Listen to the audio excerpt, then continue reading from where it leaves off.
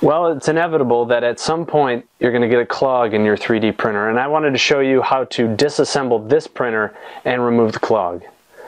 Over the past few months, I've gotten a few random clogs in this printer, and I'm going to do some videos later on to try to fix that. I'm going to put on a bigger fan with a flange, and I'm also going to rewrap this hot end to try to prevent the heat from coming up. But what I wanted to talk about today was how to remove the clog itself. If you've never taken it apart before, you might feel a little daunted. This one is super basic. There's just a couple things you need to take apart. So let's zoom in. I'll show you how to first free up anything that might happen here at the top, and then the real culprit, which is down here at the hot end. So here we are at the top where the motor feeds the filament in. You probably won't have a problem here, but your filament will be coming through here and be stuck. So the first thing you're going to do while the printer is still hot, you're going to squeeze this in and try to see if you can pull it out. Hopefully you can just pull that filament out. If you can't, the problem is somewhere down here. But you might want to just come in and cut the filament itself at this end, or if you wanted to take this end apart too, you grab that nut with some needle nose pliers, you loosen this up, this brass fitting, and it comes apart. You might be able to try to pull it once you do that, but usually it doesn't work. It's probably something lower down. But you can see that that's just as quickly you can take that apart and put it back together. So let's move down now to the extruder portion where the filament is probably stuck. So now down at the extruder, there's a fan and a cover. You can pop these off. There's a couple springs. You pull that one off, and then you pull this other one off, and you can set this up out of the way. Hopefully it stays. Now, I've had the problem where my filament gets clogged up here. There's a little plastic tube, and you would think that, again, you would take some pliers and twist this off just like the top one. I did that the first time. It's a mistake. You do not twist this off. You're going to grind it up. What you need is the tiniest little Allen wrench you can find, not the Allen wrench that comes with your printer. That's bigger. This one's even smaller. You're going to loosen up this little Allen bolt on the front, and you're going to lift this other nut off. Then that frees this part up. And when you lift this up, there's going to be filament in here, and hopefully you can just pull it right off. Hopefully the clog is here in this white plastic tube, and this all comes up together. I was getting clogs that looked like this from all different filaments. They were clogged up right just like that in that plastic tube. And the reason was, I think the heat was traveling up, causing this filament to get soft, and as it was trying to shrink it down, it was coiling up and compressing it. So I saved all these different where it was clogging up like that. They were all the same.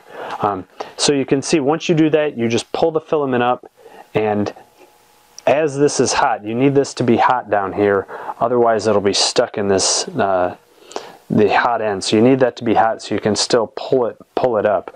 And then once you do that, you can just put it back together. And I'm going to go, like I said, I'm going to do another video later on showing how to cure the problem of filament getting hot in the heatsink. But you push that down, you put the nut back in there. It's a little tricky, but there you go. It's all back together, ready to have filament fed in and print again. I came up and I knew there was a problem because the print was stuck to the bed and it wasn't finished. It was very rough and ripped up, and I knew something had gone wrong. And I knew the filament wasn't coming out. So the first thing I did was check to see that it wasn't caught, because sometimes the filament can overlap, and that was fine. And then I looked up here in the motor section, and I saw that it was all jammed up in here. And then I knew that it was clogged down here at the tip here.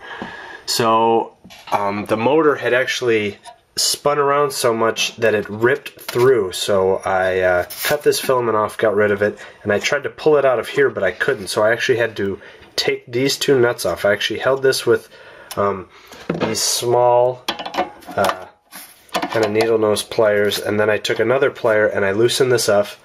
I lifted this up and I was able to pull the filament out, and this is what it looked like.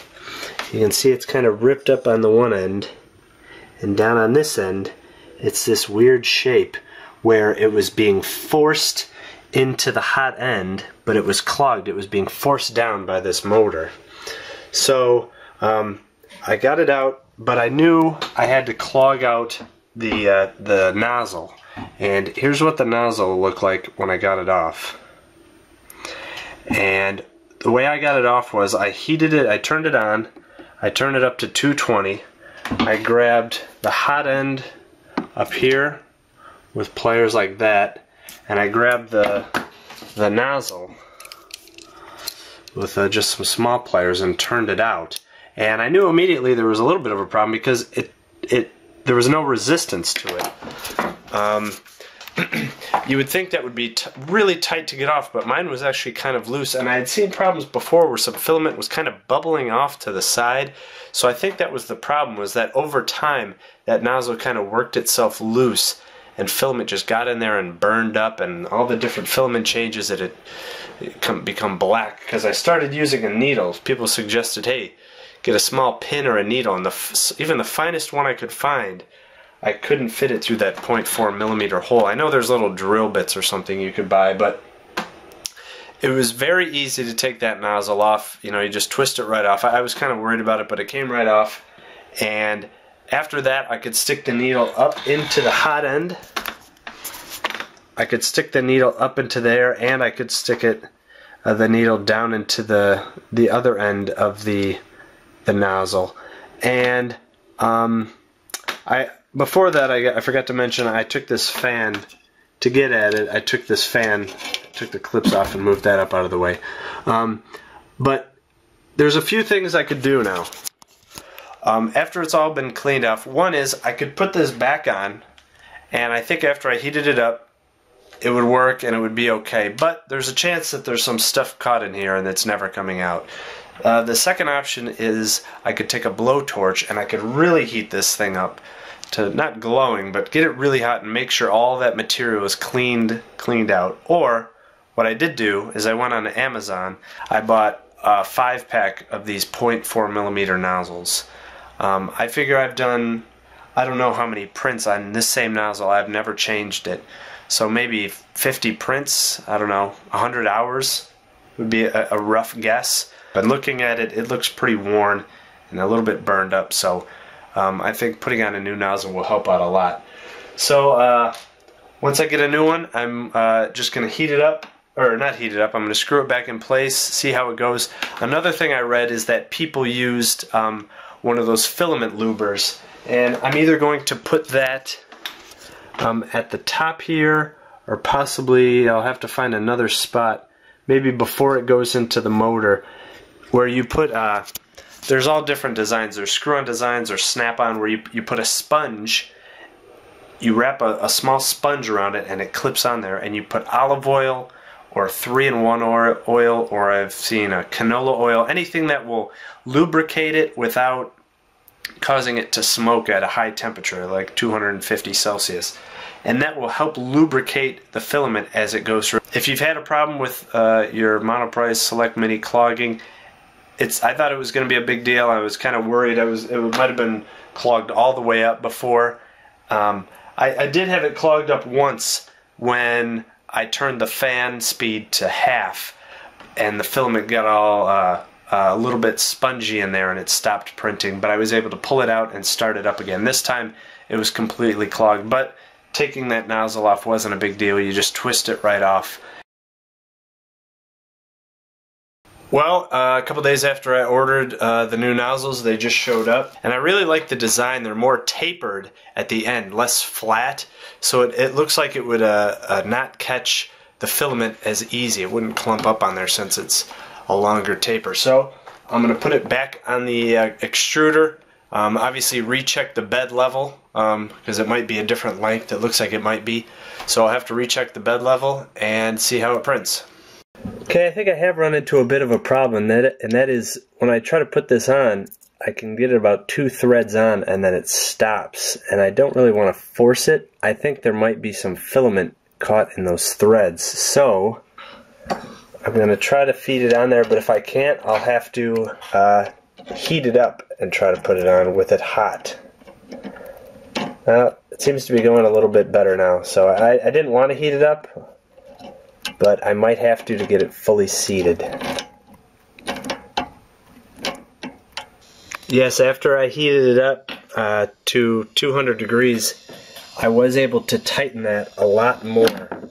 So you're going to probably have to do that. You can see I haven't fully tightened it, and you can see I can move it a lot easier now, so there was some filament in there. So you got to grab this with the big wrench, and with the smaller wrench you can tighten it all the way down till it seats.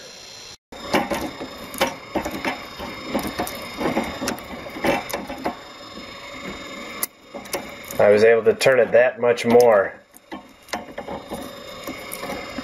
and now I can feel it tightening up.